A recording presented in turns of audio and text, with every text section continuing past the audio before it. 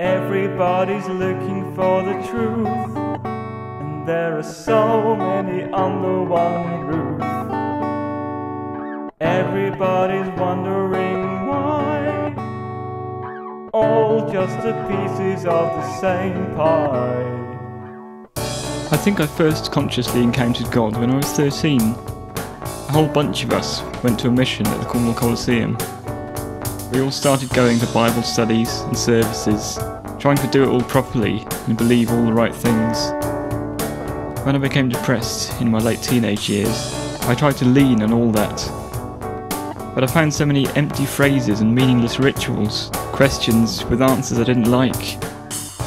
I started seeing a counsellor and stopped going to prayer meetings. I read books and wrote poetry. I went to silent Quaker meetings.